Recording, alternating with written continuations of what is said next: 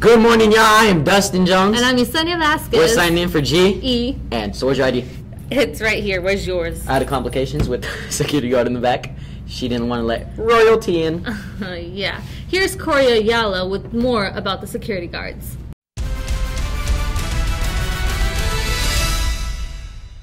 The tardy policy has been in effect since the beginning of the school year. This new policy requires students to be in class before the second bell rings, but if they are not, they will be swept by security and from there escorted to admin or ISS. The issue students have with this procedure is not so much the policy itself, but the taunting and comments that security has to offer. Senior Andrena Ruiz says she feels as if her mother is here nagging her. I just wish that they didn't take their job so seriously, like they're not cops or anything, they're just security guards. The student body sees these comments as annoying and unnecessary, but security looks at them as motivation and encouragement to force students to get to class on time. Why is it that the students can't just go to class? Then no one would ask them anything. If everybody does what they're supposed to do, then security wouldn't have to ask them or tell them. The tardy policy has been very effective according to administration, and students are just now starting to cope with the procedure, just not the comments from security. The student body asked to give them a little bit more respect and not taunt them. I'm Corey Ayala, reporting for GEN.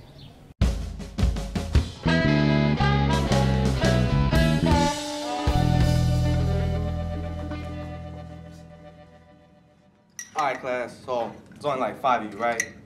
I mean, nobody else is gonna walk, so you guys are the chosen ones, I guess. I could be sleeping instead of being here.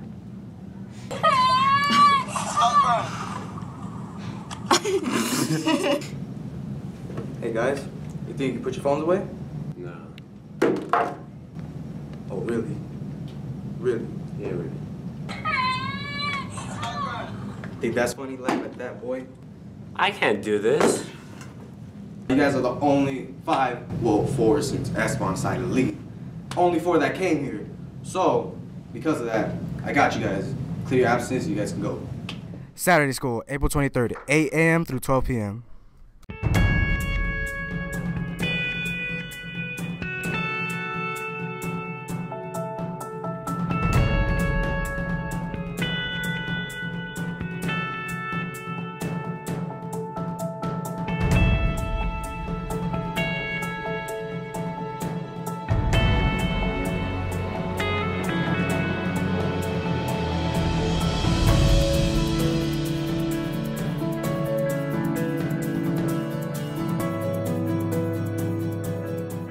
Good afternoon. Which one of you ladies will be the next prom queen? Will you be the prom queen? Of course, I have an Android. You guys should follow me on Snapchat. Snapchat, I see. Will you be the next prom queen? Of course, I'm Instagram famous. Let me check my notifications. How about you? Duh, my makeup's always on fleek.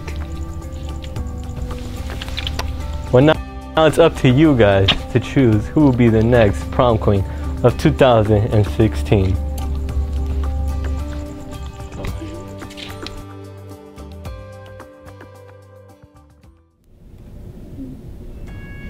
Ladies and gentlemen, now we bring to you your 2016 prom queen and prom king candidates.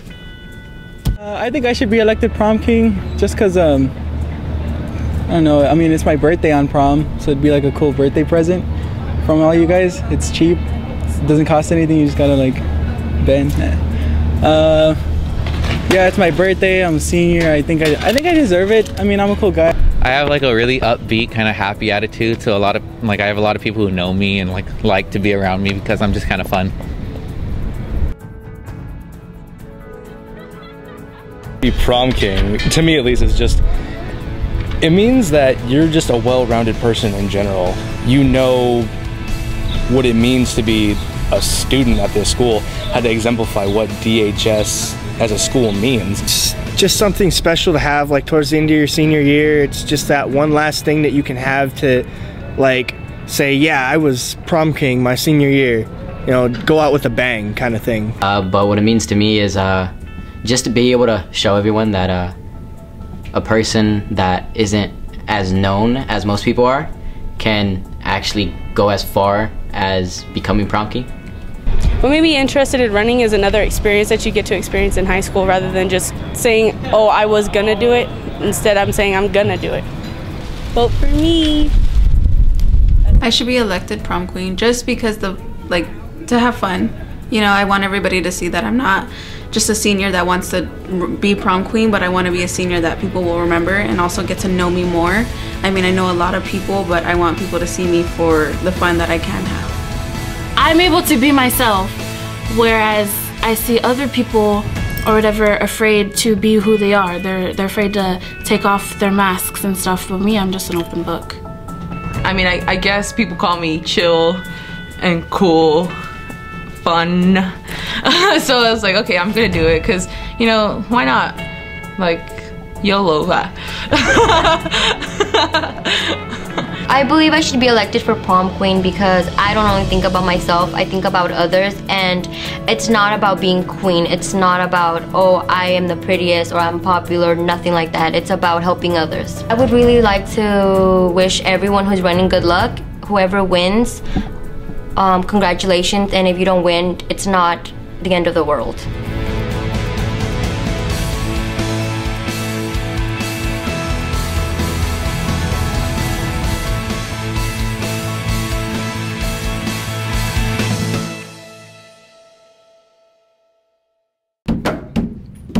We swim, we dive, all the way to that finish line.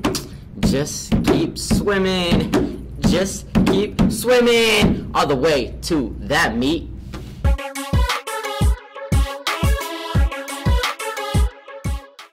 Our swim team swam their way to victory on April 13th here at our home pool against the Desert Mirage Rams.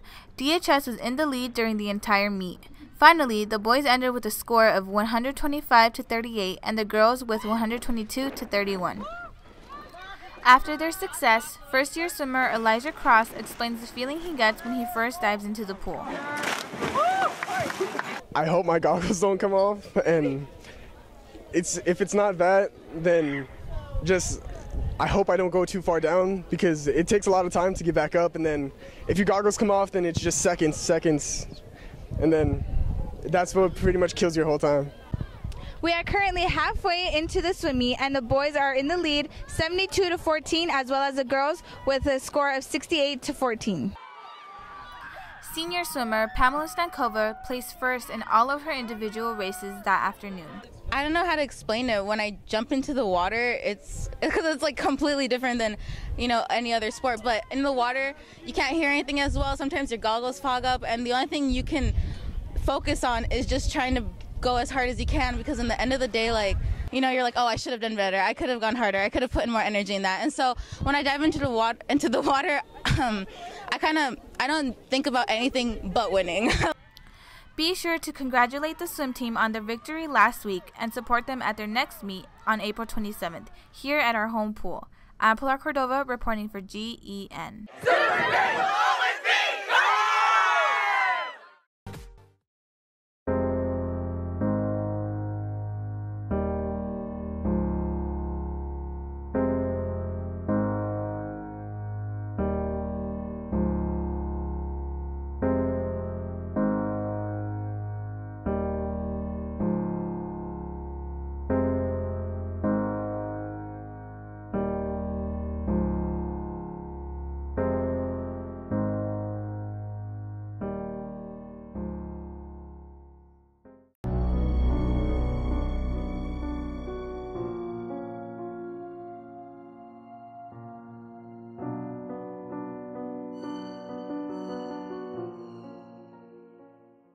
To see more short films, come out May 3rd to the Palm Springs Convention Center from 6:30 to 8:30.